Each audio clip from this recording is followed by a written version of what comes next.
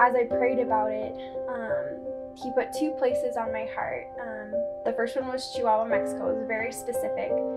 And then the second one was Peru. It wasn't anywhere in Peru, it was just Peru.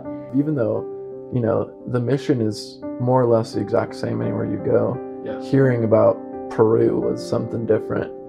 2 Timothy 4, 1 through 5. Basically, it just talks about being strong in your convictions, because the world will come to a place where people don't care about truth, people don't care about doctrine, people don't care about what the Word of God says, and they'll create teachers and create doctrines according to their own will and according to what they desire, and all those things, which is exactly where we see the world at now. Matthew 6:33, where it says, "Seek first the kingdom of heaven and His righteousness, and all these things will be added to you."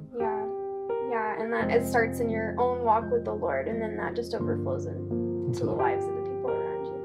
Nice.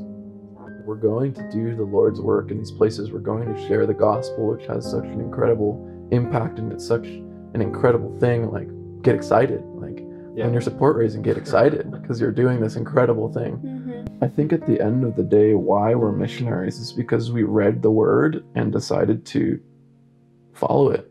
Like, we read where it says, go and do this. So we're going and we're doing this. At the end of the day, it's just obedience to God's Word.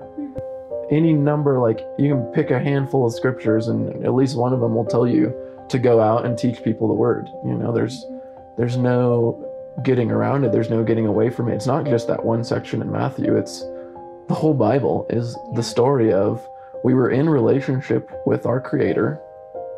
We sinned, and right from the get-go, He created a plan to bring us back into relationship with Him. And now we get to help our fellow man come to that realization that we walked away from our Creator. We need a Savior to bring us back into relationship with Him. So here's how you do it. That's, you can't get around that if you read the Bible.